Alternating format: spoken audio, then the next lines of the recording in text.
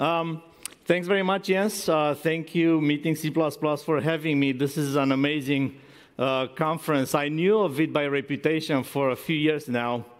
And, well, reputation that's about to kind of go down the drain in about like 58 minutes. Thanks very much. By the way, so Jens and I had a tough negotiation process, too. He invited, what do you want to give a keynote? And I said, yes, I will do it for 50,000 euros. Sounds good, right? It's a good sum, like rolls off the tongue. 50,000, right? I'll do it for 50,000 euros. And Jens said, that's a bit above our budget. I can offer you 0 euros. And I said, I'll take it. There's no joke. I'm not getting paid for this. But, you see, I'm a good negotiator, right? Pretty good. But Jens said, you know what, we're going to give you a business class flight. So I was like, yes, okay, I'll take a business class flight anywhere. I'll go to Somalia on a business flight, okay? Anywhere you want. So, great. So I was hanging out in the business class seat. It's roomy and nice and, that kind of stuff. So, okay, so I fall asleep. And when I wake up, those they bring those things you wipe your hands and face with, the hot towels, right? So they brought this nice hot towel, and I was asleep, so they left it on the seat, on the armchair, on the arm, next to the seat, in between me, and it happens to be a fine German gentleman next to me. What is the one quality you would associate with German gentlemen, and ladies for that matter? Stereotypically, what would be a good? They'll be very neat people, very thorough, right? Very orderly. Would you agree with that? I heard a guy say they have no humor. Germans have the best humor. I think it's the rest of the world that they don't understand it. Some of the best jokes are from Germans. Anyway, so this fine gentleman kind of, so yeah, I get a towel. So it's like, so I'm getting a towel. It was not very hot already, right? Not very hot because I just walked. So anyway, so I wipe my face, I wipe my hands, and I put it back. And I was thinking, this wasn't that fresh it didn't feel that fresh. It was like quite So Iceland maybe they need some feedback there. So anyway, time goes by, so, the plane is about to land, and they bring us another set of hot towels, and I use mine, and the gentleman next to me, he uses his, careful here, and after he uses his towel, he folds it back as it was, very neatly. You couldn't tell it was used. And puts it back on the same exact place where I took it from earlier. And it was at that point, I looked at the guy, and the guy looked at me back with a sight, with an expression that I'm not gonna forget for the rest of my life, because it was a mix of horror and empathy and understanding, and even there was just a bit there. I'm sure he thought, hopefully this guy may understand the humor of the situation that he just wiped his face with my sweat. And I burst in laughter, and he was like, oh my God, okay. And he burst in laughter too, and that was our moment. We had the thing. We did have a thing. Well, however, it was not a big thing, so let's get to the big thing, right? It was a small thing. So the next big thing, so this is going to be a prediction of the future, and as I'm sure you know, predictions are hard, especially of the future, etc., etc. So I'm going to first qualify myself as a fairly good predictor of the future.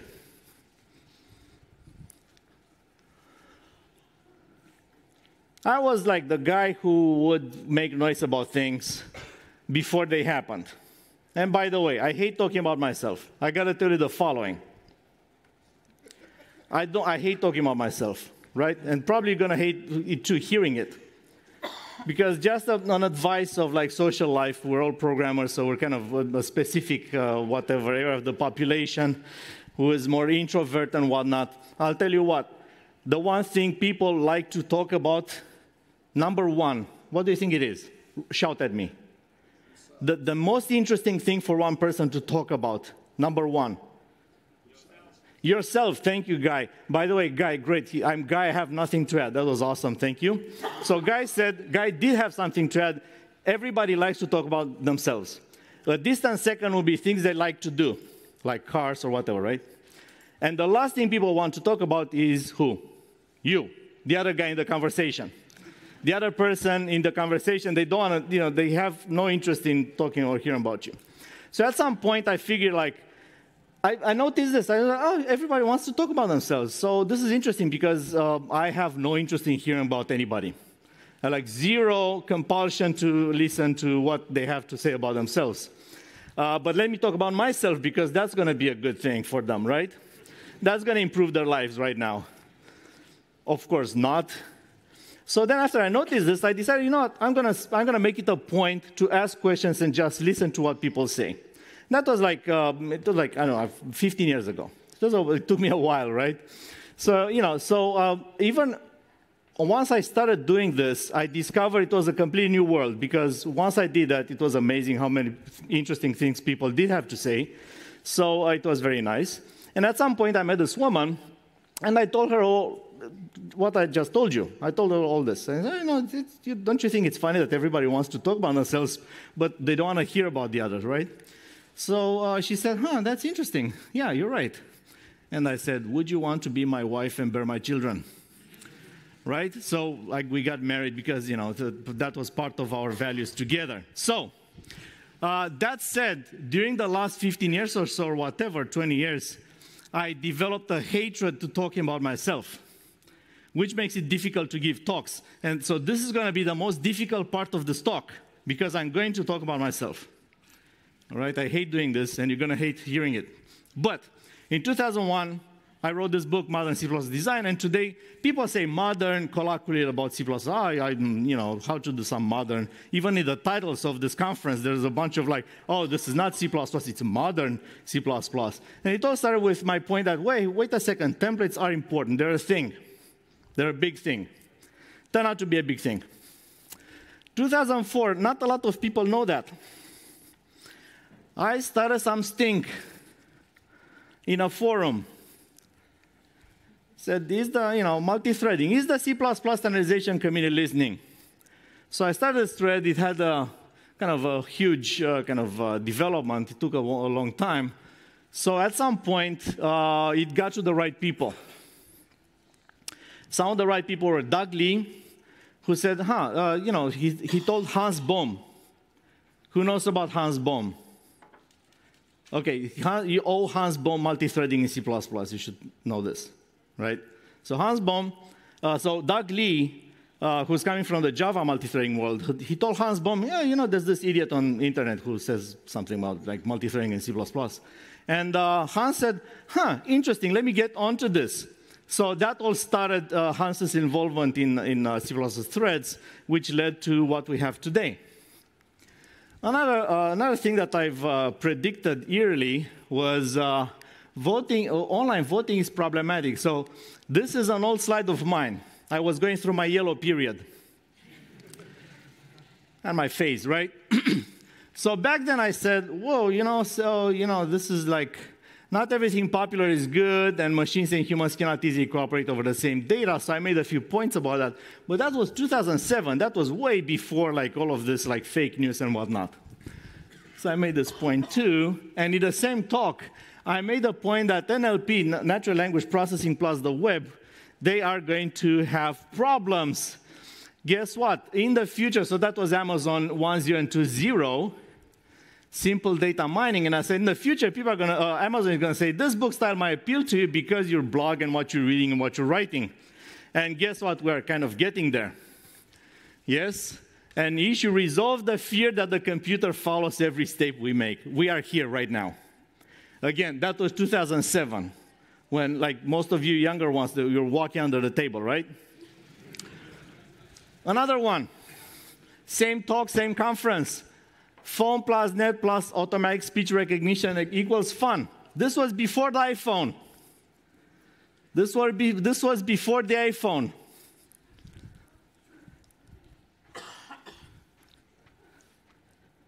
How about that one? Well, you don't need buttons because you just talk what you want, right? So I made this prediction as well. And I also had this talk, probably some of you might remember it, iterators must go. I'm not sure if this is an uncomfortable silence or is it like, is it good or bad? So anyway, so this talk has been a bit controversial because some people said it didn't exist. So I actually, it's kind of funny. Some people said, you didn't say those things that you said.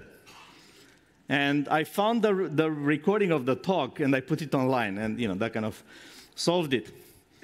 So currently we have STD ranges. Ranges are a very nice success story for C++ and for programming in general. But please read this before we continue. This is my formal disclaimer, so I don't get sued. Right, people in the back, can you see it? All right, thank you very much. So, what do you think is going to be big? I'll tell you what's big right now, code size. Code is big. Yes, thank you very much. Thank you. Code is big. And it's growing super linear. So the project that was like yesterday 1 million lines, all of a sudden it got to 10 million lines. I have no idea how. I'm not kidding. So you look at, Windows NT was 1 million lines. And I don't know, Windows NT 3 or whatever the next thing was like 10 million lines. 2 years later, it's amazing. It tenfold in size. It increased tenfold in a couple of years. So project size is growing, and all of the simple programs, we're done with them. Truth be told, we wrote them a number of times for desktop, for laptop, for Android, for iPhone, for what have you. We wrote them a number of times already. We kind of done writing them. So what's left is the big ones, the huge ones, those that you get to talk to your phone as if you have finally a friend, right? And it's automated. Oh, you saw that movie, She? Was that her? She? Her, thank you. Yeah, great movie. All right, so how is the bug rate faring with code size? Please shout at me, how many bugs do you think code has per 1,000 lines of code in C++? 2,000. Huh? 2,000. Sorry? 2,000. 2,000 bugs per 1,000 lines. Okay, that's good. It's a good start. It's a generous envelope. Other thoughts? Let's say delivered code that has been at least tested and delivered. Thoughts? What? Below 50? 50. Who gives more or less? This is a great, yeah, you'd have to give more or less. It doesn't matter. 42, thank you. Others, thoughts, ideas? 10, thank you very much. All right. Well, I'll tell you what. First of all, it's between 15 and 50, so we're not way off. But the more interesting thing is it's independent of language. So if you're unhappy or writing crappy C++ code, no problem. The Ruby guy next to you, he's writing just as crappy code as you. No problem there. You're good.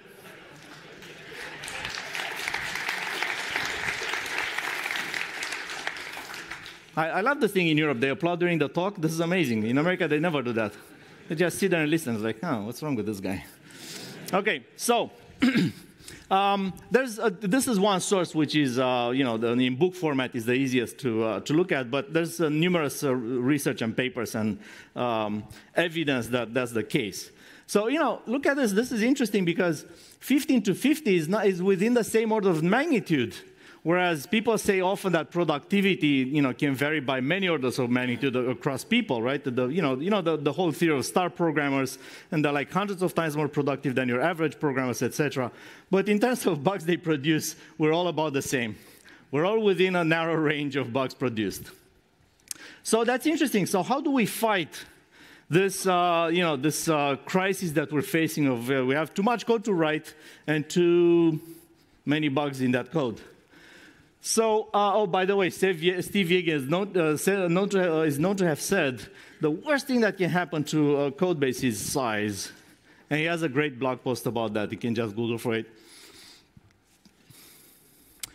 In C++, there are three things that deserve attention: concepts, metaclasses, and introspection / reflection.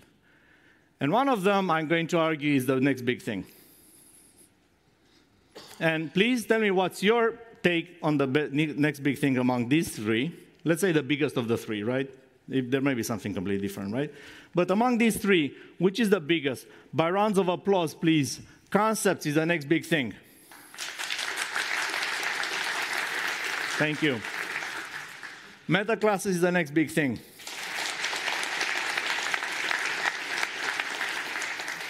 I saw the same people applauding twice. Introspection is the next big thing. Thank you. Concepts. They add constraints to code. Do they reduce the number of lines of code we write? No. Let me make a quick point about concepts, and I'm going to use this contraption here. Give me just 1 second. All right, so I have this device here, which is going to allow me to draw in real time, and you're going to get to see it. If it all works, it's like has so many bugs, it's not even funny. But let me try and see how it goes. Okay, live view. God, please make it work. Okay. Please make it work. We can't connect to our servers at the moment.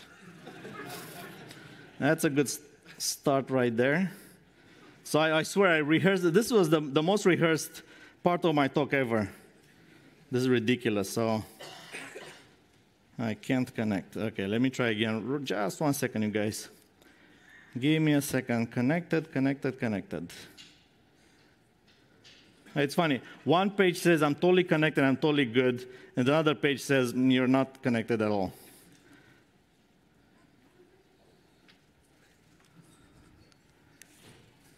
Come on, come on. Yes, Dan Brown. Yes, I know. My mother said, oh, you got to read that. He's doing his research. It's really good. All right. You know what? I need to give up on this guy.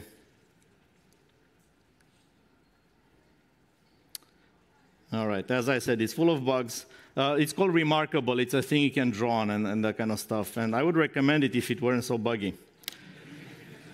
Anyhow, let me make this point sort of by drawing in the air. So imagine we have a set of, we have the set of all programs.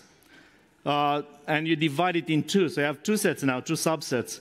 And one is programs that work, that do useful things. And one is the set of programs that don't work, kind of compile and run, but don't do useful things. They're buggier, they're not good. So there are these two conceptual sets. And then you have the set of typed programs. How do you think the set of typed programs cut across these sets? Well, the argument goes, when you have well-typed programs, they're going to eliminate a lot of the bad programs, right? But they're going to eliminate also a few good programs, because there are a number of good programs that are not typed. As any Python programmer is going to be very eager to tell you if you have the time to listen, right?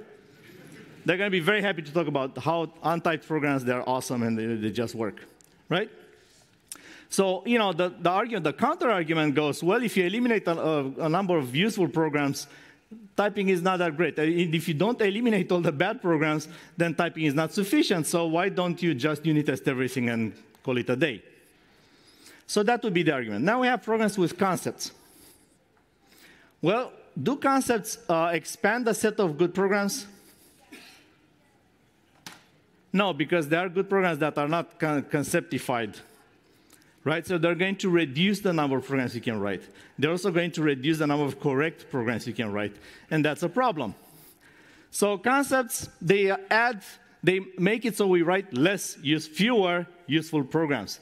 Metaclasses. Do they add stuff? They do something. I'll give them some credit. They do something. They automate boilerplate. So that's kind of a good thing, right? They automate boilerplate, so that's kind of a cool thing. However, I'll come and say, you know, I don't want to automate boilerplate. So first of all, they're solving an issue that is in C++. Like C++ has too much boilerplate. And it's funny because C++ programmers grew up to despise the boilerplate in Java and other languages. So it's funny that you look at C++ now with R-value reference and all. Do you know how many constructors std optional has? Does anybody in this room know how many constructors std optional has? And it's ridiculous. The std optional, no documentation, just the bare code, 1,500 lines. It does nothing. It does no work. std optional, believe me, it has no algorithm. It doesn't sort anything. Just to make it clear. It doesn't do any computation. It's a Boolean next to a value. Thank you very much. 1,500 lines. So we got cursed to the boilerplate we grew up to despise. Oh, that's a great code. Ah, okay, so Ian, save that for, you know, if you want like a quick code from my talk, this would be it. Okay, so introspection. Introspection, which is really funny because it's rare to see such a bad case of missing the point. Introspection is by people who work on it. By the way, introspection and reflection, I use them interchangeably. But I like introspection because I think it's more descriptive. So introspection is you look at the, you can look at the program and kind of introspect its structure. You can say, open this class and tell me what the members are. Give me the names of all members in the struct. Give me the names of all methods in the struct, or look up a method in the struct, etc. So introspection is interesting because I was saying it's presented as a way to automate boilerplate, and it's nothing like that. It's unbridled creativity there. This is amazing. And I find it concerning that people who work on introspection insist that it's only there to automate boilerplate. I read everything there is to read about introspection in C++. I watched all the talks, everything. People keep on going, I work on this. It's my, I made a proposal, I work on this, and believe me, it's just about boilerplate. It's anything but, okay? If you want boilerplate, go to meta classes, okay? So introspection is the next big thing. Because we want to generate more smart code, not more boilerplate. We want to generate code that matters. Because that's how you're going to fight size, by generating smart programs, not dumb boilerplate. Okay? So that takes us to design by introspection, which is sort of the name I branded on this technique. Design by introspection. So in order to define design by introspection, see what it's about, let's go a bit back in history and start with policy-based design and design patterns. So back in the day, by the way, I didn't invent anything. I just gave a name to it. So I have this weird, infamy of having defined the name, but not the concept. So policy-based design is pretty much design with templates. And you have these templates, multiple arguments, and use the templates to generate a lot of good code. Presumably, right? You're with me? All right, so you get to use design patterns, policy-based design, to implement very nicely a variety of design patterns. And they even made it, I noticed recently, they made it in Wikipedia. So along with 75 others, it's one of the programming paradigms. And I'm mentioning 75 because 75 is a small number relative to like a lot of things in programming, computer science. So it's a member of a small set. And my claim here is that design, policy-based design should be replaced with the next big thing, which is design by introspection. So in policy-based design, you turn the programmer into a fancy macro processor. So a member of the patterns community is known to have said that. And first of all, this is a very exciting thing to talk about. Like when you see fancy macro processor, you're thinking, this is a line of business I want to be in. I want to do that. right? Where do I sign? So with policies, you get to fight combinatorics with combinatorics because you have all of these facilities that you want to implement, and they are so varied in what they need to handle and what they need to do, right? And then instead of writing traditionally yet another piece of software for each, you're going to reuse your own code base by combining them in different ways. So you get combinatorial effect from linear code. So that means to essentially compress your code. This is not very new, actually. Design with interfaces has the same property. Because, so let me kind of go even more back in history. Let's go back to 1956. The good year 1956, right? Buddy Holly was up, that kind of stuff, right? You don't know Buddy Holly. Okay, rock legend. Anyway, I mean, I'm talking to the wrong audience right now. Okay, so 1956, Fortran was invented, and we have Fortran, and there's a procedural programming style of doing things, and it was you write code. For example, you write in Fortran, how to invert a matrix or how to multiply matrices and whatnot, and then you would reuse that code. And it was a very clear contract and equation. You write code, and you use the code, and if it's a library, you get to reuse the code, and that was the contract. And then objects came about, which kind of changed the equation fundamentally, because at that point, when you had the interfaces and indirect calls, vtables, right? At that point, you are reusing code that has not been written yet, right? Because you call through interfaces. You don't know what exactly they're going to do. So you reuse code that will be written later. And that was amazing. I mean, most people are like, oh my God, this is amazing. So I get this boost, this leverage on reuse, which is amazing. And sort of that's why object technology is so successful, because you simply get to use interfaces and you implement them in various ways later. So that was amazing. There was one problem though. With every more layer of interface you added, there was more friction, more indirection, more indirect calls, more of that. So it was not that good. So then templates solved that by saying, you know what, we're going to do all of this reuse of code that has not been written yet. We're going to do it during compilation. And with that came other benefits, such as I can reuse types during compilation and that kind of stuff, type definitions. And it made for a much stronger way of reusing things, right? But templates are even more interesting than simple mechanisms for code reuse because of the combinatorics effect. So whenever I have a template with multiple arguments, right, by the combination of those arguments determine the behavior of the thing. And there's no cost to it. There's no price. You just put them in, and it just works because assembly is online. It's not through pointers and indirect calls and whatnot. So that's what makes really this technology amazing, because actually what you're doing is pretty much you generate code that's specialized for a specific desire that you have, right? So fight combinatorics with combinatorics. Over the years, people have used policy-based design and stuff, and it has advantages, pluses and minuses. It's kind of it is enjoying use. But then here's the thought that catalyzes the whole thing. What would happen if we could arrange the atoms one by one the way we want them?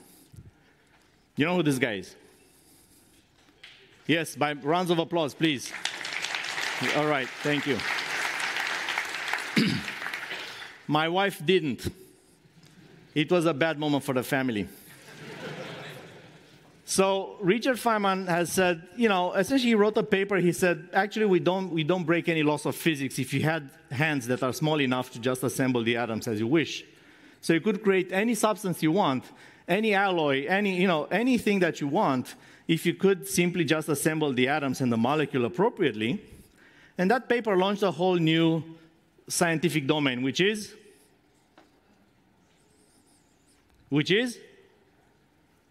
nanotechnology.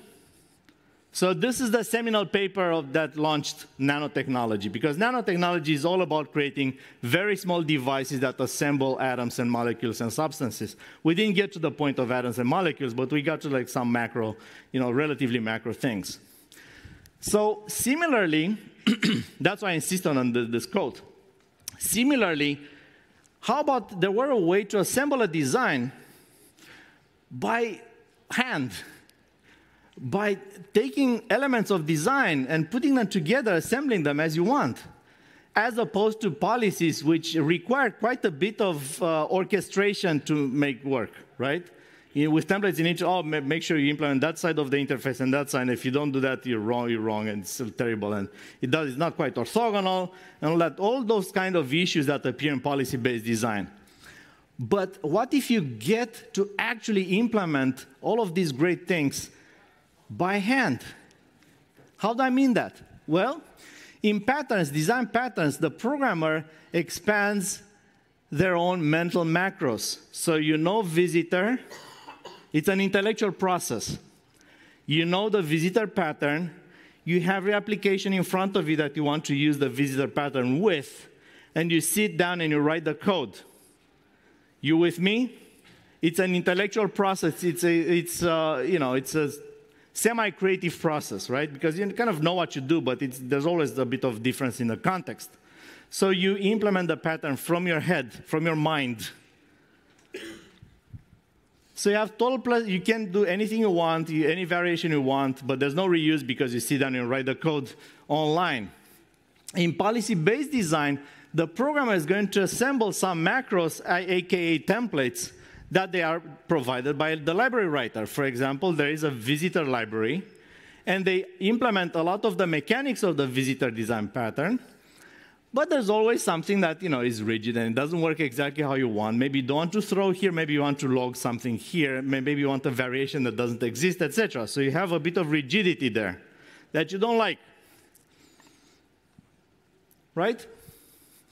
In design by introspection, the programmer molds macros that communicate with and adapt to each other, because you get to open the components of design and introspect them and ask, can you do this? Can you do that?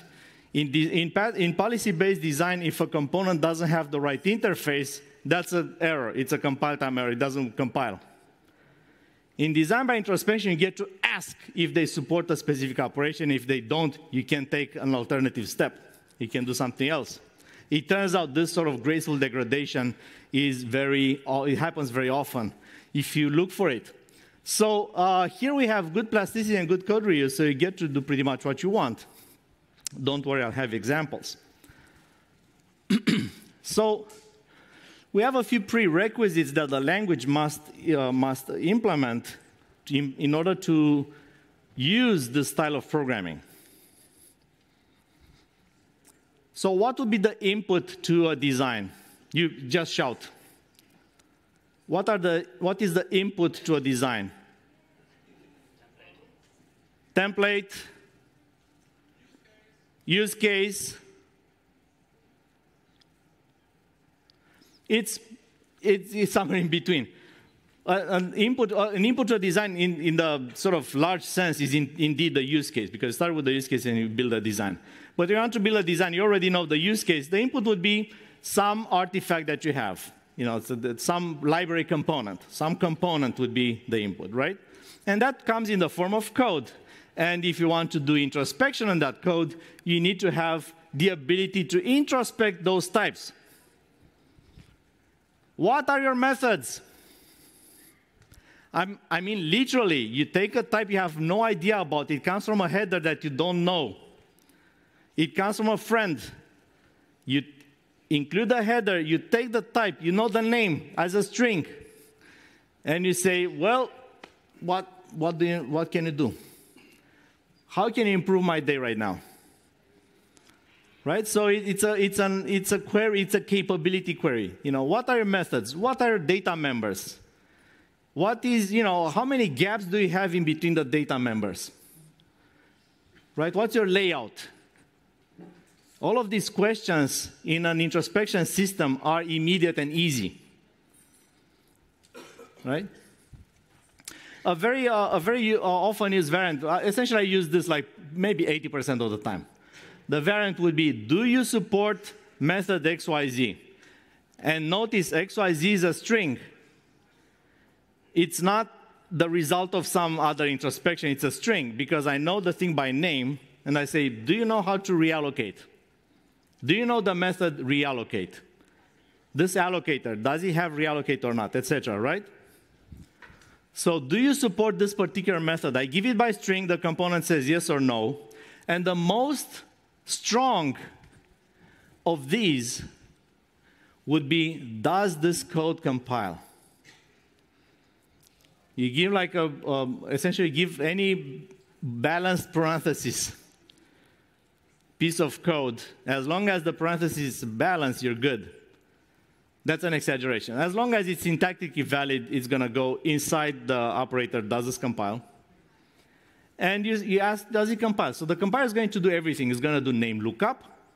It's going to do type checking. It's going to do semantic checking. It's going to do everything that you need to say yay or nay, the code compiles or not. But if it doesn't, that's not an error. The result is false. You feel me? The result is I can't compile this. I'm sorry. And you say, oh, OK, if that doesn't compile, it means I'm going to do something else. So imagine the power, but also the lack of structure of this extreme mechanism. By the way, this has been discussed before in the context of C++. And it kind of, people recognize this is kind of an interesting thing to allow, but they're also fearful because, oh my God, so many, it's so dangerous. Because it's so unstructured, so many things can be done with it. But actually, this would be a very good, I highly recommend that there exists an operator in C++ that says, does this code compile? It works very well for C++. Does this code compile? DBI processing. You want to do arbitrary processing during compilation. And by arbitrary, I mean I need to be able to use new to create vectors, strings, trees, right? Anything. I want to do arbitrary computation during compilation, right? I don't want to be limited. I don't want to call the system function. Okay, so you might be Germans and have a sense of humor and all, but I'm seeing you're not getting this. You know the system function, you can call anything. So you get this header from a friend. He says, oh, why don't you compile this for me? And it has like system remove everything on your root drive and that kind of stuff. So that was the joke. Zero success. I'm never going to use it again.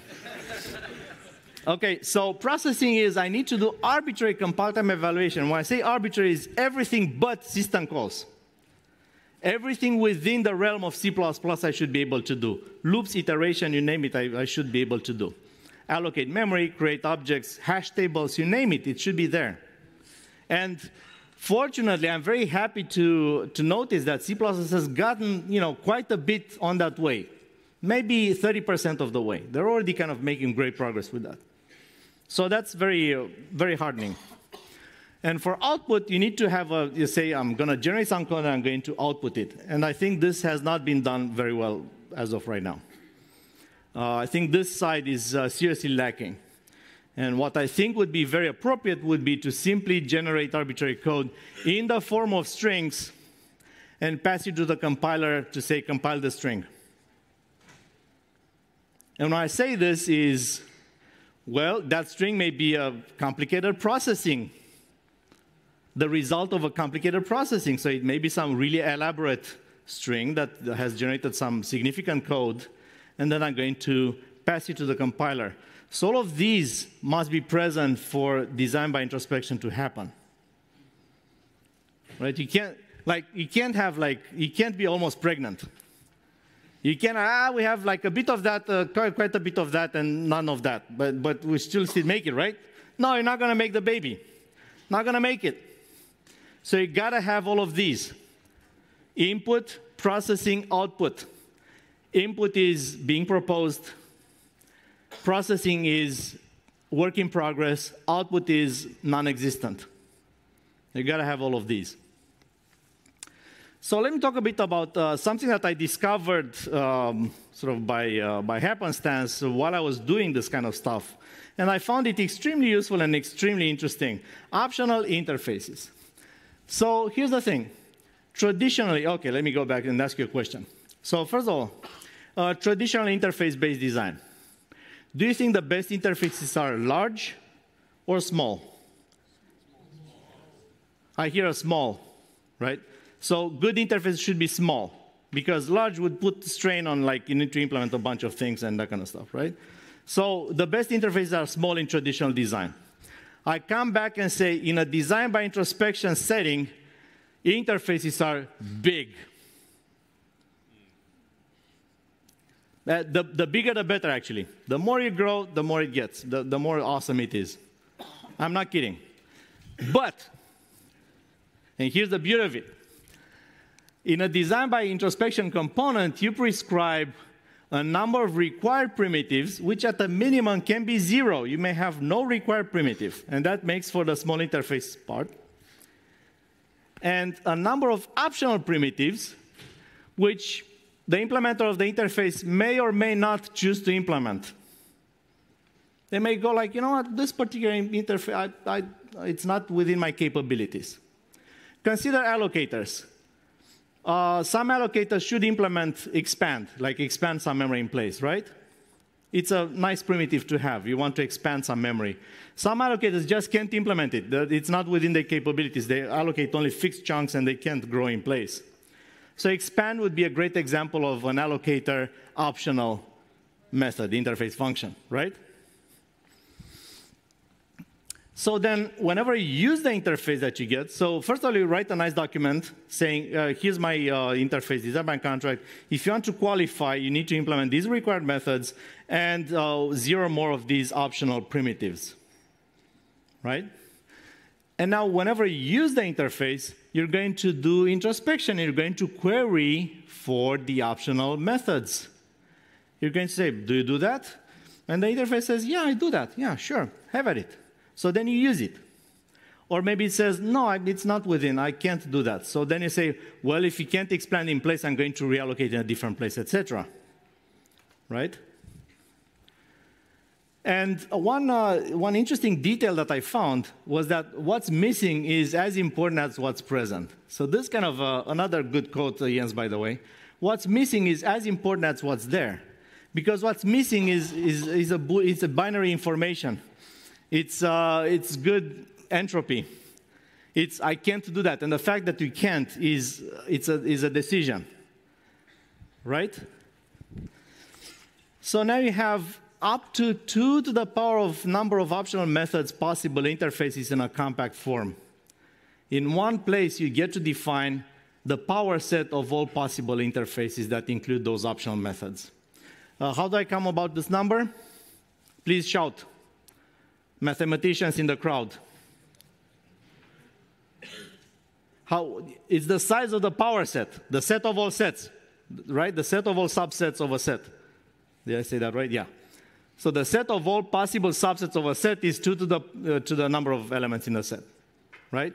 So that's going to give you a huge number of possible interfaces, but you just need to specify it once, as opposed to specifying like an idiot 1 interface per method. Right, that would be a lot of, it would be just unpleasant to start with, and it would be a lot of overhead and a lot of issues there, right? But like that, you say, this is, these are required, but this is optional.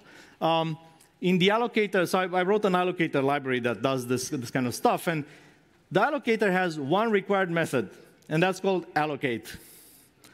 I made a pact with myself. I said, no allocator can refuse to allocate. They should all know how to allocate memory. As far as freeing memory, there are allocators that don't know how to free memory. The bump the pointer, right? The fastest allocator doesn't know how to deallocate because it has no way, doesn't manage the holes. So that kind of stuff. So we have a very compact way of describing very large interfaces by means of combinatorics. So again, the keyword here is fight combinatorics with combinatorics. Great. So we have linear code for quite literal exponential behavior because we have that equation there. And that includes state variations too, so you get to do not only interface, but you can say, well, it has to have a data member or whatnot. There's no penalty for large interfaces. You have graceful degradation. So whenever you, in the kind of in the old traditional approach, whenever you had interface that didn't implement the entire specification, you're going to have an error. But with the new thing you have, you may offer reduced features. Maybe this allocator doesn't reallocate or doesn't expand or doesn't free memory, etc.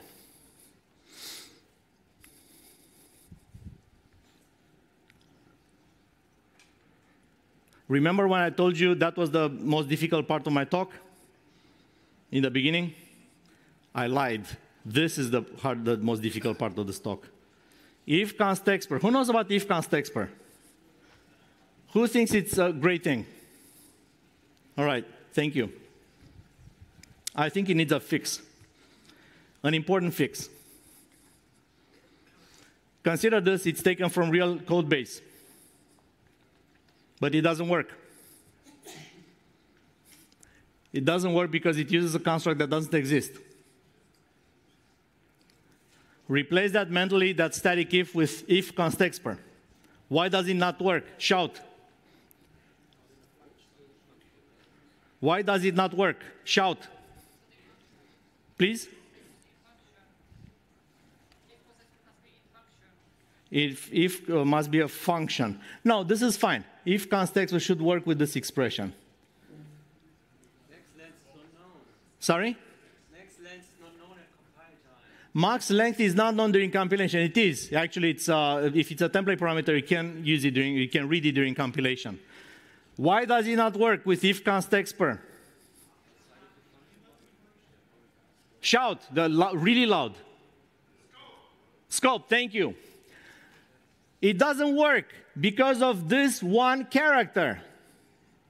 You see the hand there? It doesn't work because this one character introduces a scope with if const expr.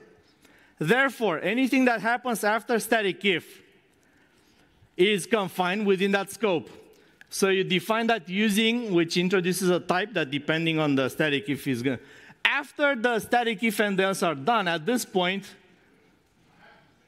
the compiler is like, cell IDX? I never heard of that. I have no idea. What are you talking about? So if const expr introduces a scope, which is a grave mistake. It's actually so bad that I would say that makes if const expr next to unusable for anything that's interesting.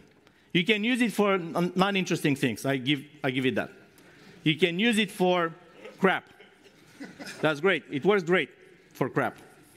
It does not work for anything that's interesting. I'm not kidding. For anything that, when I was like, oh, wait, it doesn't work. It does not work. How many lines do you think you would need to do this with traditional C++ with, because of that rule? So just to recap here, we have a hash table, and it defines, depending on the length, it defines the, the type of the cell index. And then it has another static if, which is going to define the, the key value structure depending on, that's the continuation, depending on the size and the alignment of the data involved. So that's very nice. By the way, aligners, yeah, it didn't come out bright blue because I need to update LaTeX or whatever. But yeah, I use LaTeX for, this is pathetic, right? This is not PowerPoint. Yeah, thank you. Yeah, thanks very much. So anyway, so the idea is you have here how many possible layouts? How many possible layouts do I have with these two decision points in the design? 4. I thought you said 2. You know the joke was, maybe there's a Roman guy and said 5, So there's 4 designs. Here are 4 layouts. And in what a compact form, you simply just make the decisions as you go along, as if you program like runtime. It's like if, if the size is that, I'm going to use a small integer, and others I'm going to use a big integer. What's the big deal? Right?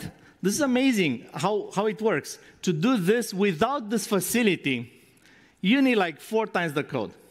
Or you need the library that's 8 times the code. Like Boost must, probably they have something for that. That was another joke that only Guy got it. Okay, awesome.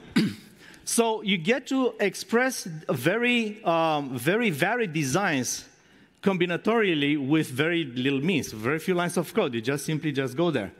And what I think people don't really it has not been internalized by the people doing this, is if const_expr, or aka like static, if const_expr done right, it does not operate at runtime.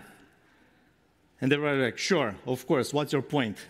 But my point is, it does not even operate at compile time. Because at compile time, if you have an if inside the const_expr function that you evaluate, yes, that if is going to be evaluated during compilation. And it's a completely different deal. It's an if, it's a regular if evaluated during compilation. But it remains a regular if. And scopes are a construct that deals with compilation and with runtime. It has semantics and it has, it has these, like, I'm going to limit the boundaries here. Regular if inside const_expr is completely different from what you need. If const_expr should operate at design time, it's, let me put it this way. When you make mentally, you design, you write code, and you make decisions. Oh, this component doesn't do that, or, that I know how to do that or that. So you make decisions of design.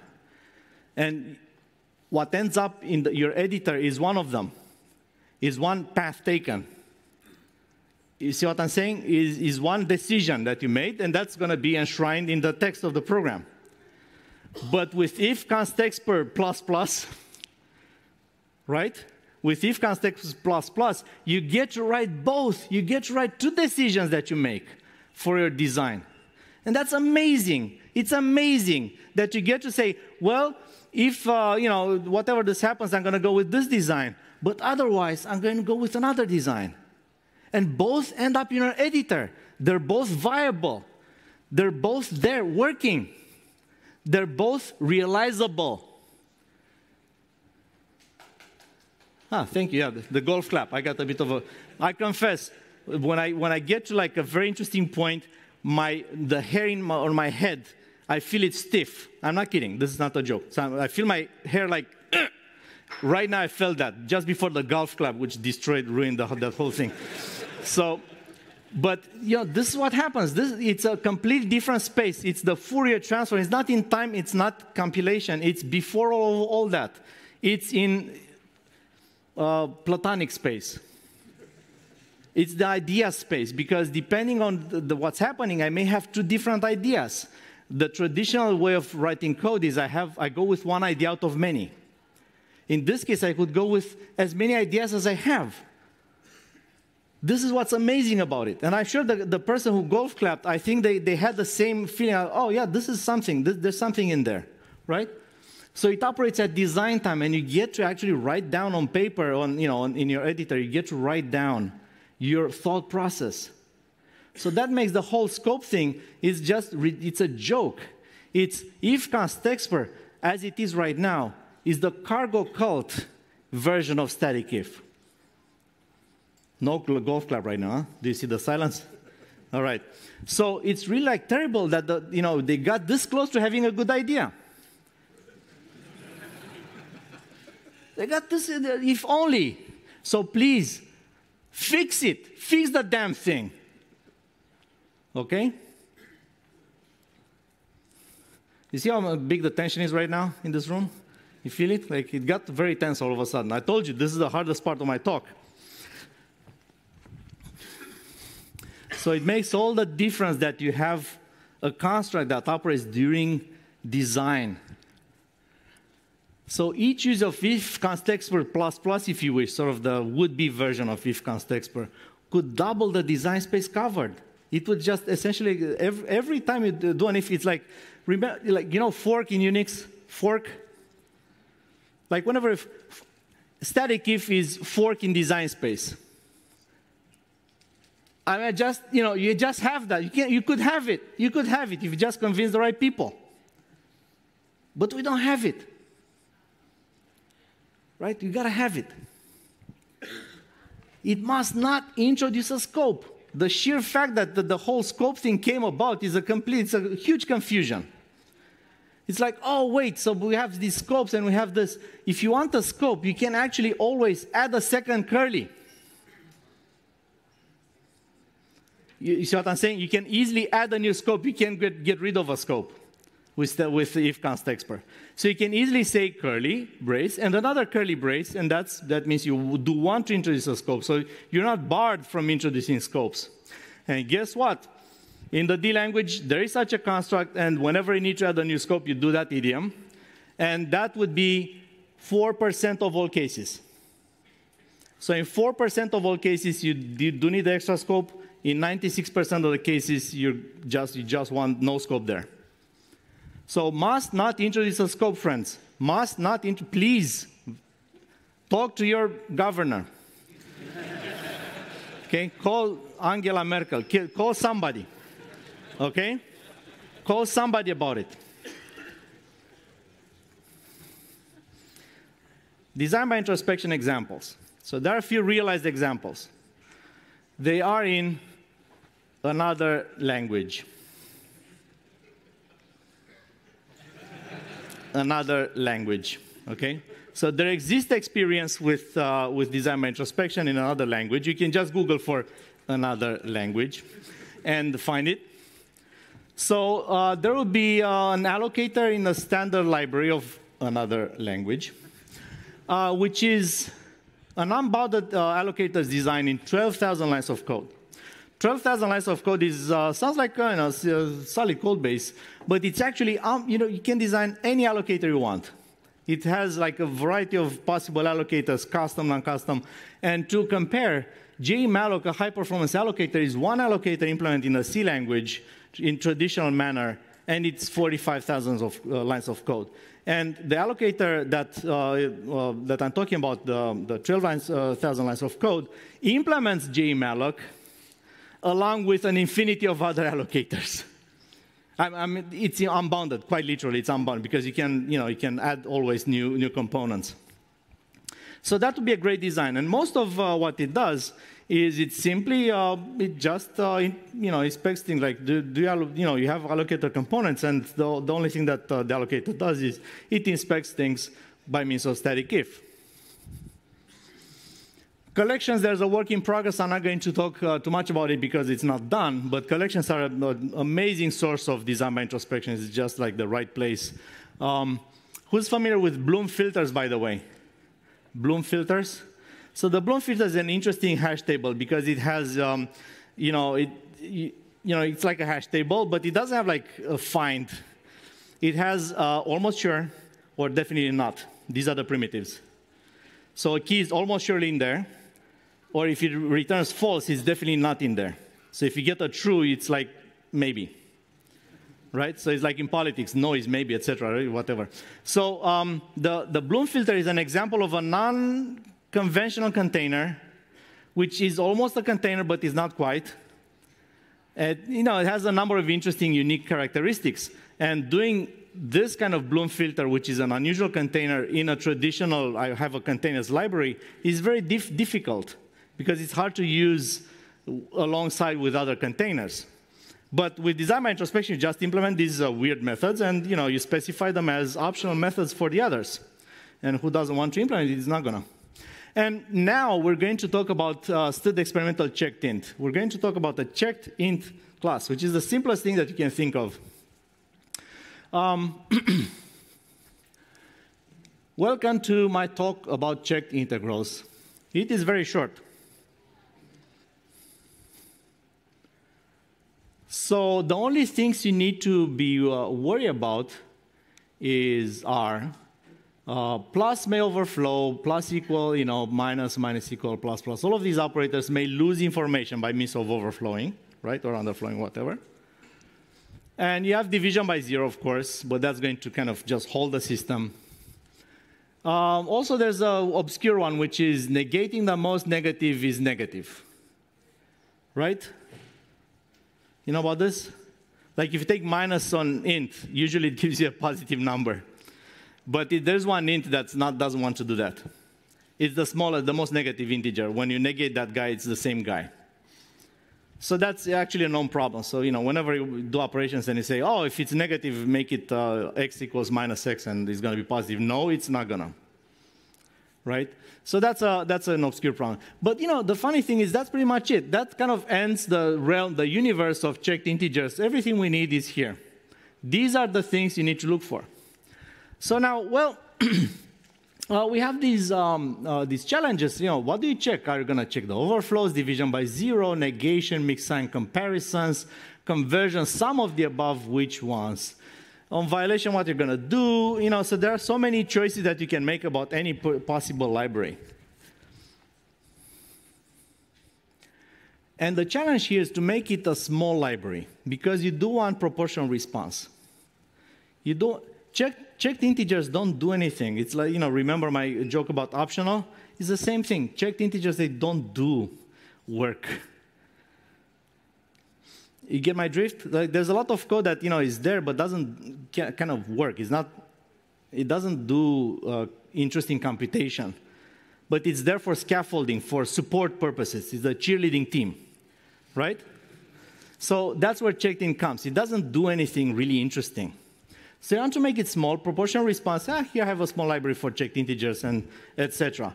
Now, we get to a problem, because if you want to make this into something that is generic and a library, now you have compounded difficulties.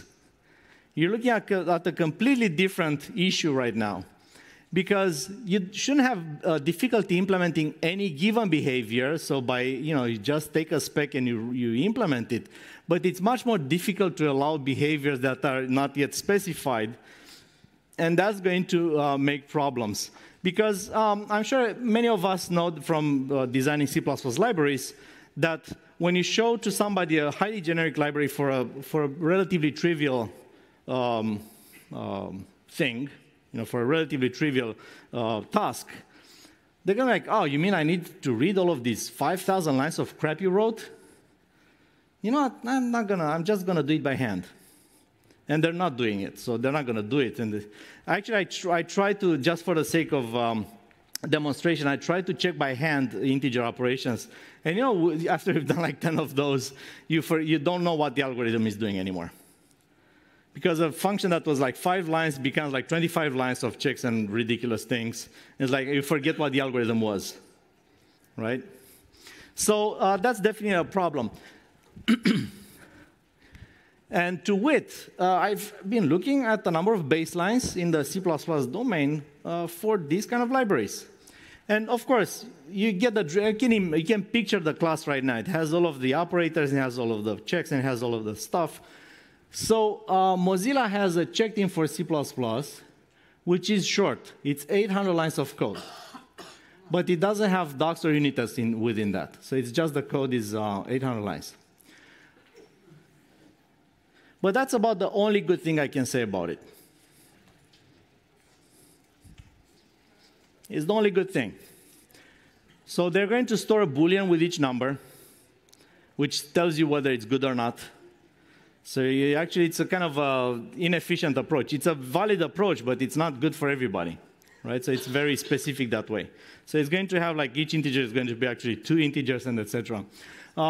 It lets the user do the enforcement, so you still need to check a lot of things. It doesn't have any configuration, and it has a very inefficient approach, which is very funny because the checks are separated from the operations. So that sounds like a good principle, right? But think of this. If you want to separate checks from operations, whenever you do a division, how do you check the division that the division worked? Well, you do the multiplication back, and you see if you get the same number. I'm not sure I'm conveying the message. So this is a type that is supposed to be used in a lot of code, and is supposed to be highly efficient in checking the integers. And are you telling me this is the best way you can go? You check the division by means of a multiplication? Don't you? Is there a flag in the CPU you can actually use? Actually, there is, but But there's so many other good things you can do, even without assembler and stuff. There's so many, like if the integers are small enough, if they're like within 16 bits and everything. So there's so many things you can do before saying, oh yeah, I know how to check division. I'm going to multiply the thing back, which is ridiculous. So anyway, so that would be the kind of a small scale, but kind of really bad. But let's go to the other end of the spectrum here. And we have 7,000 lines of code. That would be just the code, because the documentation is much bigger. For documentation, you need a Blu-ray. It doesn't fit on DVDs. The Blu-ray, MSDN Blu-ray comes at a price, and you got to buy it to get the documentation. It's this big. It's the Death Star of checked integers. Okay? It's like, oh my God, if they wanted to do this, they did a crap out of that checked integer, my God. It's amazing. So everything you can think about, I think the whole company put a shoulder in there. It's so big and so elaborate. I think Steve Ballmer contributed some code to that. I'm not kidding. Developers, right? So this would be sort of the extreme skiing version of SafeInt. It does pretty much anything you can imagine. I think it has an AI module too. Anyway, so moving forward, we have Save Numerics for C++. It's a traditional policy-based design, which is 5,000 lines. 5,000 lines. And we have another language, checked in type, which is another traditional policy-based design, again, within 5,000 lines. But to this credit, it includes the docs as well, so it's much more compact. So now, for a checked integer, I have a question for everybody. How big would be a library that you would accept for this kind of stuff? How many lines would you accept? Shout. 1,000. I got 2 people saying 1,000. Thank you. Because that's my budget. I said, you know what? I'm going to do it in 1,000 lines. If it's much beyond 1,000 lines, it's not worth it. And I said 1,000 lines would be my budget for code. So I sat and I wrote it, and I got a bit over budget, but that shouldn't be a surprise. This is programming after all. Right? Come on. But, well, I saved from tests. I have fewer tests. So, yeah, I saved in other places. So I have, yeah, that was a, yeah, thank you. That was a bit more subtle than I even expected. So we have 3,000 lines of code in total within the same file. That includes the whole code, documentation, and the unit tests. So everything is in one file, and it's a compact file, and it's a very compact thing, and it just works. And the speed I measured is comparable to hand-inserted checks. It doesn't do all the ridiculous things that others are doing. And the flexibility, that's the important part, is really unbounded. So you can insert, you can add your own checks and whatever, anything you want. So the overall design is quite simple. It has a shell with hooks approach. I'm going to have the code in a second. And it's similar to policy-based design, but it's much more compact because it's driven by introspection. The shell is going to do all the nonsense with operators and, operator bool, test for if, and all of these like language-specific things. And the hooks are going to be, observers on the events that happen whenever you do the wrong thing. And the default hook is just going to abort on anything that looks bad. So here's the design. So we have template of, this would be my integer, integral type, and that would be my hook. It only has one parameter because you can compose the parameters by building a hook on top of another. So we're going to have the payload, which is private, so we protect it that way here. And here, yet another static if. And here's this is an interesting trick. So most hooks have no state, and you don't want the state to be reflected in the size of the checked integer, right? So you want if it's checked integer of an int, it should be 32 bits and not more. But the problem with empty base optimization, all that stuff, right? So if you insert a hook as a member, you need to it needs to occupy some space and whatnot. But static if comes to the rescue because you can say static if state size of hook greater than 0, so it has some state. then I'm going to define a hook, and otherwise I'm going to define a static hook. And then in the rest of the code, I just use hook with lowercase, and it just works. Because if it's a static member, the compiler knows what to do, right? By the way, how would you implement state size based on introspection? State size. Size of is not state size. Size of anything cannot be 0. So size of doesn't work. This is the interesting detail that I wanted to convey, right? So state size, it has some meaningful state. How do you check for that with introspection? Imagine you can ask anything. Ask me anything about this type. Thank you. Enumerate the members. Does the set have size 0? Then it has no state. Done. Enumerate all members. And actually, that's a library function that does exactly that, right?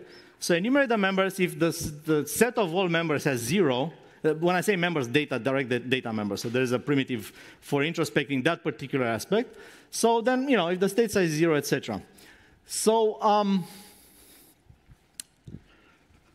then when you use introspection, you put, as I said, you put in the shell everything that's common. And it has the qualifiers, const, and whatnot, all of the, everything that's language specific and has nothing to do with integers, you're going to do in the shell. And it's going to do the type system integration, the driving the hooks, and mediation of composition. What if you have 2 hooks that are interested in the same event? Maybe you have 2 overflow hooks. I'll explain in a second what you can do here. And you use introspection to look at the hooks. What can you do? What operations are you interested in? And guess what? I just measured last night. There is 1 static if every 10.52 lines. Like in the code base, every 10 lines, there's going to be a static if. Imagine just how many customization points you have there. How many possible designs are in that 1,000 lines of code. And by the way, there are as many static ifs as ifs. I thought it's going to have more effect on you guys, but so there's like this many, and there's like 1 if for 10 lines. So a bit more frequent, but just about in the same range. Let me show you just for a second. I know this is a different language, but I'm sure you can squint a bit and see what I'm talking about. All right. Magnify.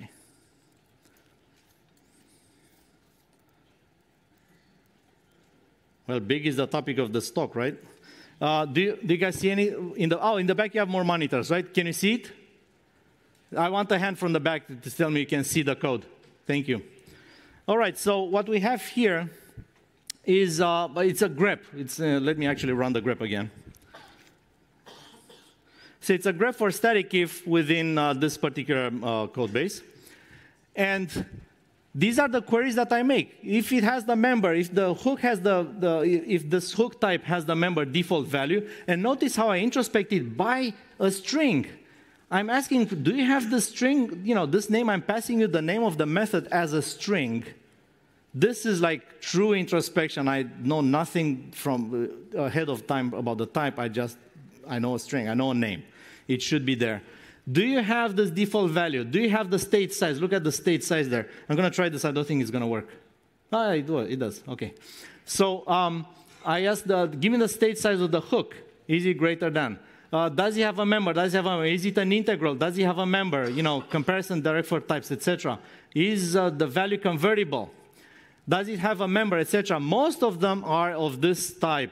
Has member, hook of CMP. Replace mentally the bang with the angle brackets, and you're going to have the C++ translation thereof, right? So these are tests that are occurring, and by the way, I wasn't lying. So you see there's like 114 lines in 1,000 lines of code. In 1,000 plus, there's a bit more. So that's the basic idea here. We have all of these introspection tests.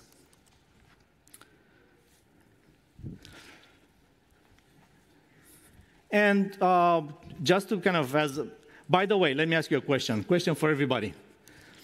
If you put void for hook, what do you get? Int. That's your ping. This is your check that everything works. You put void in there, and actually there's an unit test that does exactly that. If you instantiate checked in with int and void, you should get something that is as good and as fast as int, because it's a hook that does nothing and has no state. Has no interest in your hobby, has no state, it's just there. Void, does nothing. So this would be the most basic unit test you can imagine is if I have the hook that does nothing, that would be my null hook.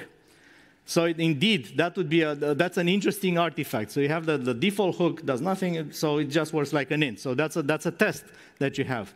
And then we have a number of defined hooks. There's a hook, this is the default hook. Whenever something bad happens, just abort the application with a message. Throw, obviously, is going to throw exceptions whenever something bad happens. Warn is going to output issues to standard error.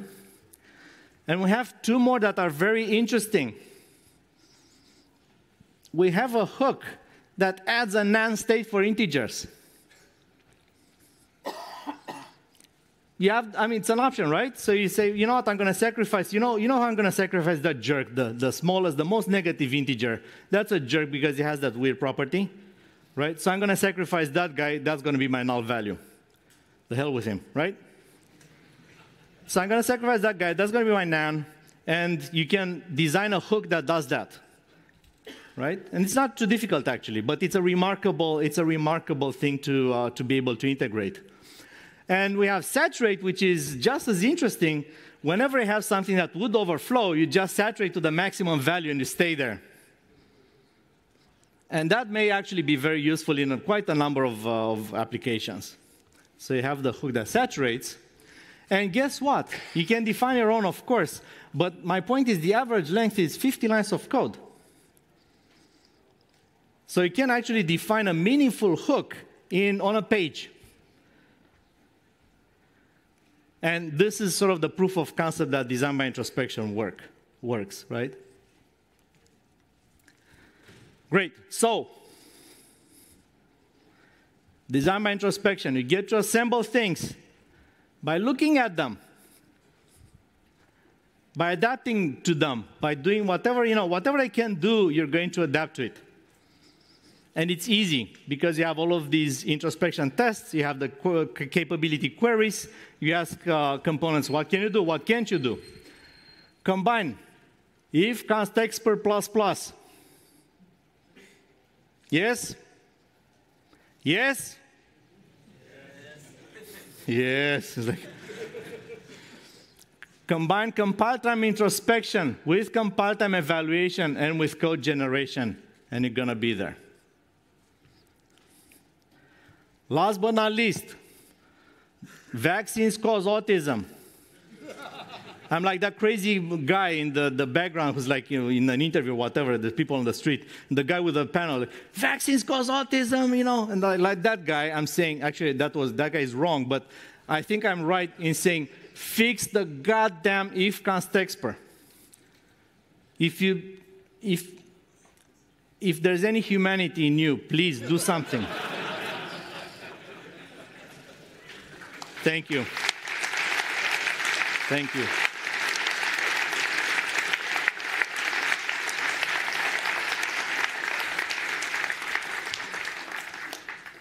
I think there's a microphone in here for questions if you have any.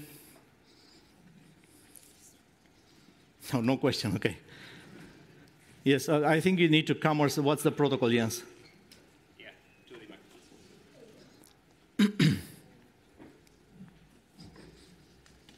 Actually, I have a question about, lines of codes, how you measure that with different languages. You could have like a factor for each language, because not every language is as dense as, and of course, if you place like curly lines somewhere else, you get more lines, or if you have the braces somewhere else. Right. So is there some standard to kind of compare languages based on the line of which recognizes this? Excellent. So let me repeat I know I'm not supposed to repeat if it's on the microphone. I'm going to repeat to make sure I understand. So the question was, is there some constant factor that gets from one language to another? Because some languages are high level, so you get to express more in less code. Was that it?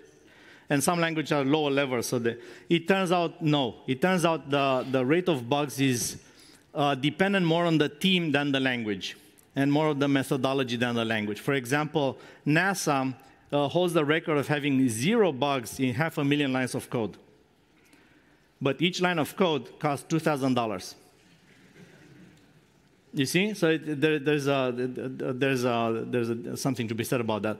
But it turns out with high-level languages, you don't get fewer bugs, which is kind of an interesting detail. Yes, please.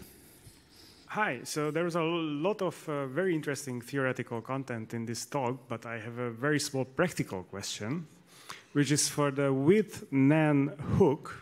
You mentioned that you're going to use the minimum integer as a sort of safeguard value or nan value. Does that mean that your useful set is now 1 smaller, so you have to adapt the checks as well? So now if you have the minimum number +1 and -1, it becomes a negative value. Are the checks changed as well? Yes, that's a great point. Thank you very much for asking. So let me show you how we address that. I don't have my glasses, so that makes it. The hook has hook this, hook that. Give me just 1 second. Okay. So the top line there is hook OP unary. So hook has the option to let the shell do all the work, or it has the option to hook the entire operation. So in that case, if the hook defines this particular member function, then the shell understands that they want to take over the operation entirely, and then the hook does the right thing. It kind of does all the adjustments and everything. So indeed, the hook has the option to say, you know what, I don't want it to do A plus B. I don't want it to do by default. Just I do a special little operation for that. Thanks for asking. Thank you. Yes, please. Hi, I have a related question. I mean, this slide just was great for my question, the one that you just took away. Sure. Yeah. So it looks like so I have to provide the hook and I have to implement something like on overflow or, I don't know, default value. And what if I misspell it? How is this library helping me finding these errors? Because this looks like I'm essentially debugging Python code in the end. Right? Yes. It's a very good question. Thank you. Actually, I shouldn't all are good questions. So this is, I'm glad you asked because there's a point to be made here. So indeed, it is very true that if you misspell a string in here, it's a bug that becomes difficult to find by traditional means. No, but I mean misspell it in my hook when I write it, right? I call my member default value with an underscore. Right. So you write the hook, and it doesn't, unit tests are supposed to solve that issue. So you're not supposed to, and actually I have a little beef with that, which I'm not sure we have the time for it. But essentially, my point is if you write some code, you need to write enough tests to make sure that the code is covered. Right? So, there's all GCC and Clang have this option to add coverage reports for your unit tests and your code. So whenever you run unit tests, you must be sure that you have coverage of your code. And if you misspell the hook name, which could happen, it did happen. So there is experience with that. If you misspell a hook, that hook code is not going to be covered. It's not going to do what you expect it to do, and it's going to fail the unit test. But it is a very legitimate thing to worry about. Thank you. Yes, please. Hello. Thank you for the great talk. So you talked about the 3 steps of the introspection-based design, so the introspection, the evaluation, and the output generation. Yes. And for the output generation, you proposed using a simple string which is given to the compiler. And yes. Recent developments of the standards show that the standards is looking in another direction, as we saw in the talk of Louis Dion this year in CPPCon, where we saw the unreflexible and reflexible keywords with these meta types, which are the output of the operations. And what do you think about this approach? I think reflexper is of marginal usefulness, first of all. I think most of the time what you want with introspection is not to reflect on something that exists. You want to query something that you don't know whether it exists or not. Notice that most of my design is pretty much, can you do that? Do you know how to jump? Or do you know how to do X, Y, or Z? This is the fundamental introspection question. RefLexpert is, let me think about something that I know I wrote. Well, if you wrote it, you already thought of it. So RefLexpert takes an ID that exists. No, I want to do query on. You can't do that with the reflection proposal, but it's amazing that you get to read 75% of the damn proposal, and they mention it's like a footnote somewhere. Oh, actually, you could query with a string too. Thank God they didn't forget about that. It's almost the nightmare of if const expert, right? So I think this whole direction of RefLexpert and unRefLexpert and stuff is missing the point, and is coming from somebody whose purpose was to automate a little boilerplate. And what I want is everything. And by the way, I want to pay nothing for it, but I want everything. You see, if somebody comes and says, I want to do this one little thing, it means that everything extra is by happenstance, which is actually what happened to templates. Templates were a little thing, and they became a big thing because, well, it just so happened. But I don't want a design to start with the little thing and the greater things happens just because it just so happened. But I want people to think about these promises of design by introspection when they actually design the whole thing. And by the way, I'll have one more thing to say. The output, you want to generate arbitrary code, and there's an idea of using this kind of complicated AST trees. So you generate ASTs, and you have the structure to things. And I say, you know what, strings are good, because I don't know 10 people who are experts in AST. I don't know 10 people who are experts in AST. And I know exactly, I know one guy who knows how to do list macros and that kind of stuff, right, of the structure kind. So, strings, everybody in this room can do strings. Everybody knows how to do string manipulation, right? Concatenation and search and simple string manipulation. So I think strings are an effective way to go about things. Thanks for asking. Thank you. Hi, Andrei. You just answered my question, but let me push it a bit more. Please. Because I'm interested in the code generative part of this theme, and you did briefly mention it when you said that we can generate strings and ask the compiler to compile them for us. But compile times still are a big problem in C++. So, but they're also verbose because they're human readable. Sometimes it would be easier if we could work with something like ASTs. And okay, as you say, most of us don't know mostly anything about them, but we could learn, just as we learned about metaprogramming. And I'd expect that it would be a lot easier for the compiler to compile its own intermediate representation, like an AST, than to parse strings, which we generate also at compile time. So, yeah, whether you consider that option also.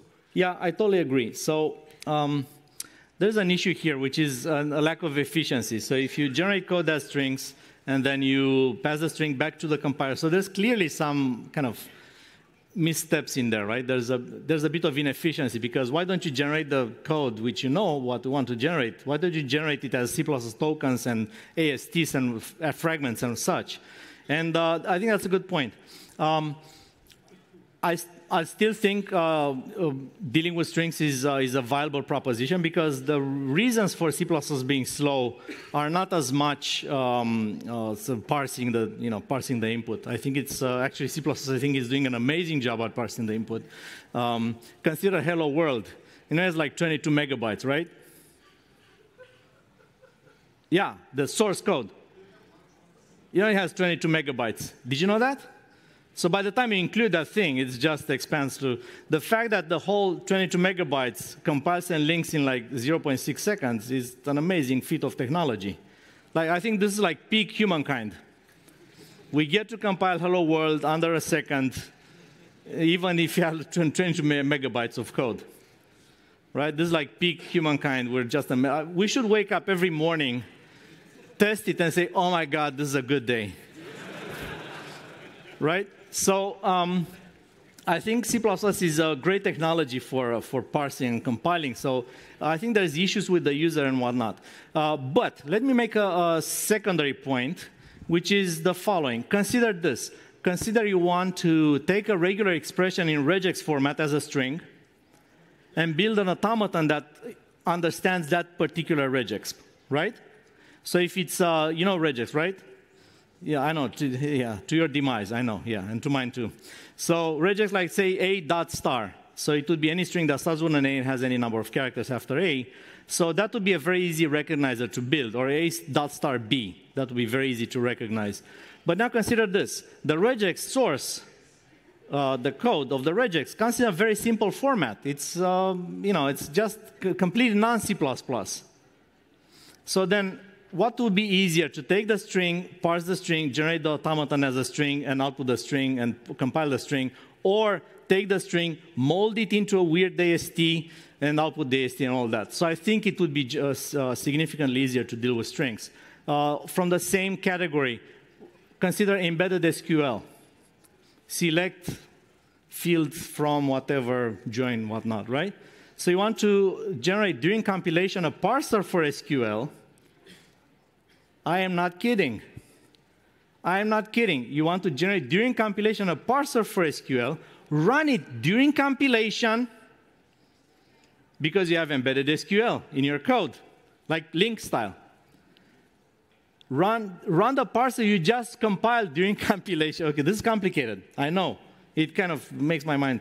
So you write the parser that compiles the grammar of SQL during compilation, understands the grammar of SQL during compilation, builds the parser during compilation, and then runs the resulting compiler during compilation. Okay, this has been done, by the way, in another language. Yes, please. Hello, thank you for your talk. And I have a question about optional interfaces. That's a great thing, but every time there is something is optional, there is another thing appears, it's versioning. So that is what? Version. Version. Yeah, version of interface. And sometimes you may want to have several versions in your library to not deliver new binary every time. So do you think it will be a problem for this language? And if it's a problem, do you see how it can be solved to make it easier and don't produce any conflicts and problem like we have before with COM or everything? Thanks. Thank you. So versioning for interfaces and for introspection. I think it's relatively easy to do versioning. So first of all, like, I didn't think of this. So I'll be very honest. I didn't think of this, and I think it's somewhat of an orthogonal issue. But nevertheless, kind of, these are my 20 seconds thoughts. I think with version, it's kind of easy to, if you want to provide for version, you can do this in naming conventions like OP Honorary V2 and that kind of stuff. And that's actually feasible, even though it looks ugly. But I think it's feasible because these hook names are internal only. They're not used by clients. They're a convention between the hook and the host, right? So it's not too difficult to have a scheme there. But that's pretty much where it stops right now. I think it would be an interesting thing to think about. Thanks for asking. Hi. I have a question about the other language. The static if, does this not add a scope? It does not add a scope. That is correct. It just looks like. It just looks like it. The braces are present and they're necessary for delimiting the static if and the else. And however, they do not introduce a scope. If you want a scope, you need another set, which I told you is rare. And there's one more detail. Static if in the other language is not. It's not a statement. It's a declaration. Okay. So it can occur at top level. It can occur at actually in C++, at some levels it can appear too, but it's sold as a statement, which is not. It's not a statement. So it needs to be a declaration, so you can put it anywhere. A declaration may occur. And, you know, so yeah, so this is the situation. I think there's a clear issue with if context right now that that drastically limits its capabilities, as I said. Okay, thanks. Thank you. Hi, Andrei. Hello. Thanks for the very inspiring topic. I was wondering about one particular point you made about the unbounded flexibility that design by introspection enables. My question is, you don't need to go to there. Sure. My question is, how do you test an implementation of a design with an unbounded design space? How do you test? Oh, wow. Yeah, I get all the good questions. It's like as if he paid all of these folks. So how do you test all of these unbounded possibilities, right? And I think that's an amazing question because each methodology brings a new testing method with it. Consider this, Fortran, you know, remember the discussion we had, Fortran and all that stuff. How do you test the Fortran library? Well, you write some unit tests for the Fortran library and you're done. And then when objects came about, when object technology with interfaces came about and inheritance and all that, actually, I'm not sure like everybody in this room is as old as I am, but because I remember distinctly there was a part of the community that said, you know what, this is a disaster because we can't test this thing. How can you test something that uses code that is going to be written later? Right? So, you know, it made no sense. Imagine your mindset is completely set on, I have a routine for multiplying two matrices, I know how to test it. And you get to, I have a routine that calls through indirect pointers functions, and it could do whatever the hell it wants on this world. Right? It's a completely different paradigm for testing. So what happened was you got to use object technology for testing. So you're going to use unit tests, and you're going to use interfaces, implementations, and what's the name? Mock classes, and all of these techniques appeared motivated by the fact that indeed there's a different methodology for testing, a different methodology of writing code. Therefore, how are you going to fight this issue that we have unbounded capabilities and can do anything, but how do you test anything? Well, you're going to, wait. So I have a point to make.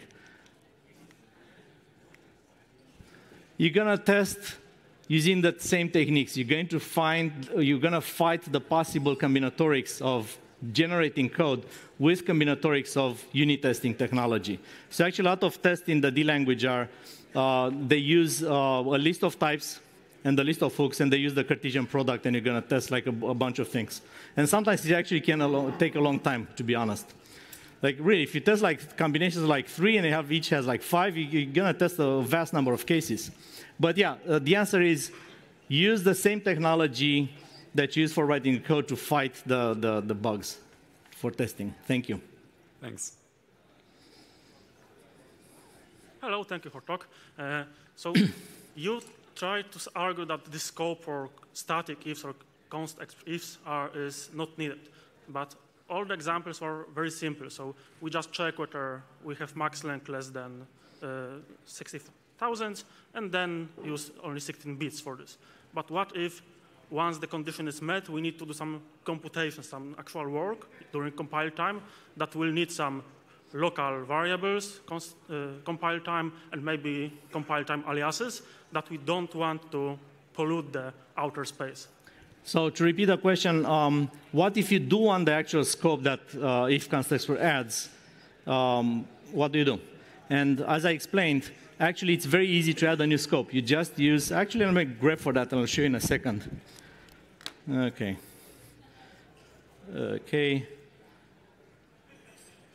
So I'm not sure if it's in this particular piece of code, but I'm going to grep for it.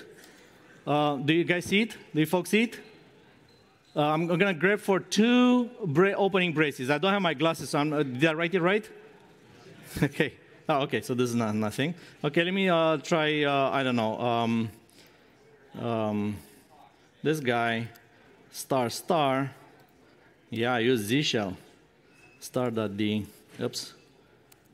Okay, that looks good. So there's a number of these cases, right?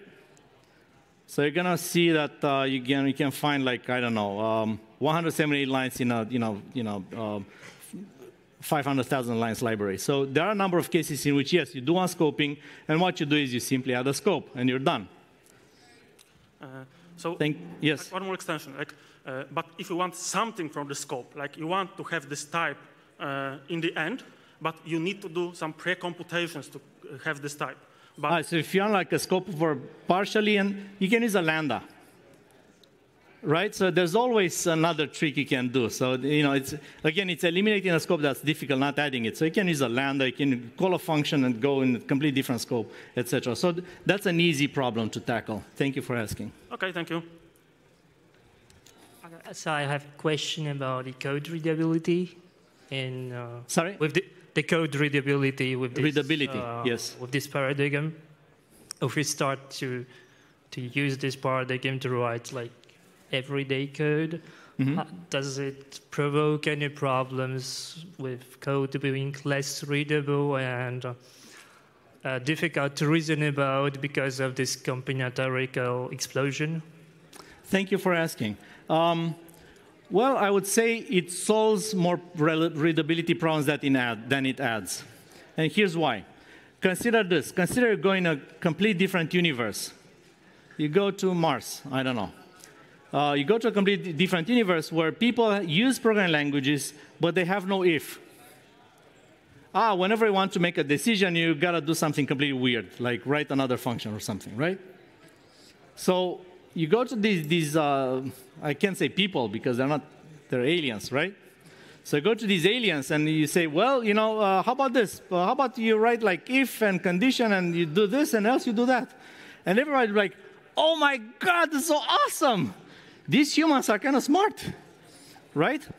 But believe it, this is what happens here with all metacode. All metaprogramming right now has no if. I mean, can you imagine a world in which you have no if for code? How ridiculous it would be? Thank you. So what you want actually is, wait a second. I want if, and that makes code easy because I think it's an easy argument to make. If makes regular code easier than no if. Right? But amazingly, this point got missed somewhere on the way in metaprogramming. It was like, if you want to do a decision, you got to write another specialization like an idiot. Why do I have to write another specialization like an idiot? I want to write an if right there. I want to say, if this is 0, then this is my special case, and I'm done in a line. Not done in like 10 other lines. So it's not only I believe or I think, it is factual truth from my experience in the D language that it makes code vastly easier to read and understand. Not a little, not somewhat, vastly easier. So there's no contest there. All of these like things that kind of, actually all of these, I think like quite honestly, I think 25% of all metacode is if. That's kind of expanded. Thank you for asking. Thank you. I hope for such an answer. Hello. Please. Could you go to the slide with the cell index, the motivational example?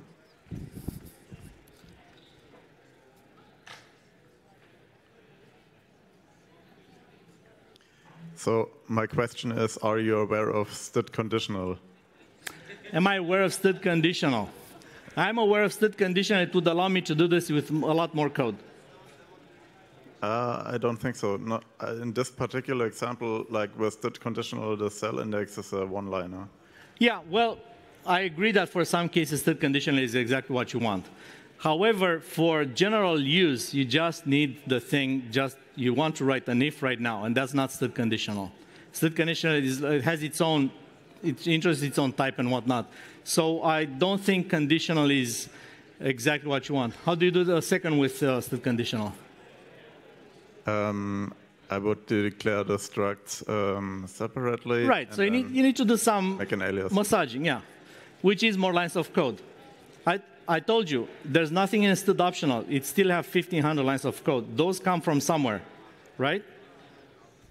I'm making the argument not it can't be done. I'm making the argument that it can only be done with a lot more code. Sure. Thank you for asking. Thank you.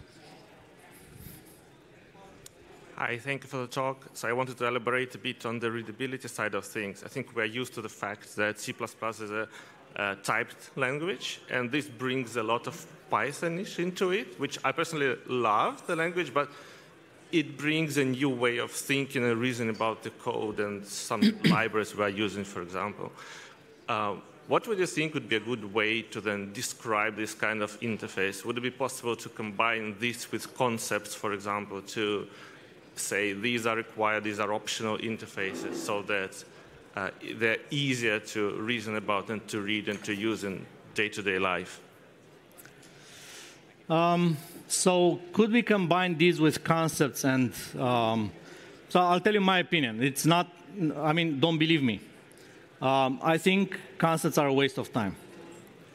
I think they're not adding anything meaty to the language, and I think they add some more checking in a place that doesn't need checking. So I'm coming from that angle. So you can imagine that my answer would be, well, I don't think they should. You know, I don't think they should be combined. I think really where the effort should go in C++ is we gotta do this whole introspection thing, and we gotta do it right. And I think concepts and meta classes, they're just distractions on the way. I don't think that's my. I know it's a terrible opinion, but I'm sorry. This is what I believe. So I think with regard to the Pythonic kind of thing, everything is happening again before compilation, so it's sort of design time. So that makes it way earlier for us to worry about things like type checking. So I think that it's not a big problem there. But I think it remains an open question. Thank you. Hey, Andrei. Thanks Hello. for the great talk. Thank you. I had the exact same question, but my concern was not really about the Pythonic thing, but more than, if we don't use concept at the same time, if I want to know basically what you're going to query, I need to read the entire implementation of your checked-in, for example. Mm-hmm. So I need to go through the 1,000 line of basically what's implemented to see what exactly you're going to query, to know what I can implement on your side. And that's why the same question about concept, if concept could help just to say, hey, this is basically what, the optional wouldn't really check or do anything, wouldn't constrain, but at least would tell me, and I wouldn't need to go through the code basically to see what is being queried. Makes sense. Let me pull up a page real quick. I don't know what I did here. Okay, so I'm going to make a big slide here. How do I magnify this? All right, is this visible? I have the list of primitives here. Oh yeah, I think it's visible, right? Yeah. So this would be the documentation.